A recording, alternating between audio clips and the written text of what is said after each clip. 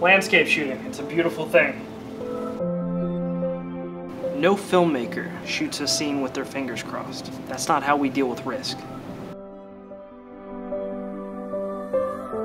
What I learned from 20-some years as a videographer is that the more you know, the less you fear.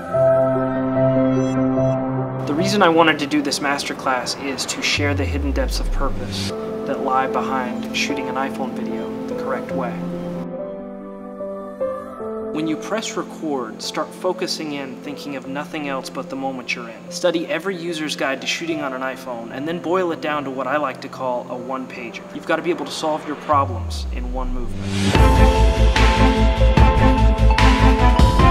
You have to resist the urge to hold the phone as you would if you were taking a phone call, because it's stupid, and it isn't editable. Like, at all.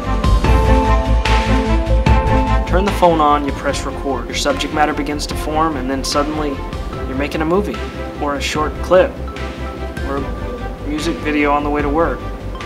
Whatever you want, really. When you're no longer shooting vertically, you can actually see that way you were shooting, that wrong way. It just opens up a whole new world to you. You start to unavoidably wonder, why did we as a species start shooting vertically in the first place? Our technology is just good enough now that some of you taking this masterclass are going to see something really interesting to you that you want to shoot, and you're going to pick up an iPhone and you're going to shoot it the correct way. It would be a great moment of introspection for humanity if you're the one that shoots that iPhone video that they use on the news, and there are no black bars. I'm Josh Bell, and this is my masterclass.